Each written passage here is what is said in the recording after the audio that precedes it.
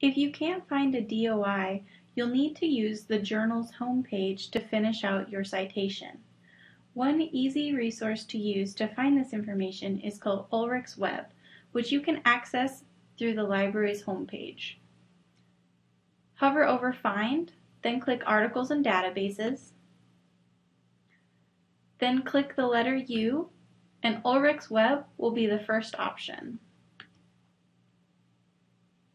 Then all you need to do is type the name of the journal into the search box there.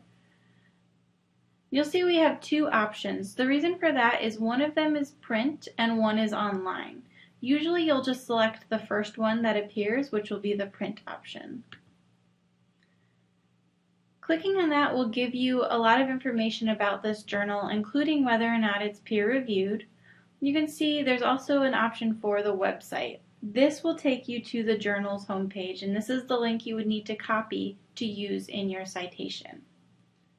So if you can't find a DOI, this is the process you would want to go through in order to locate that journal homepage for your citation.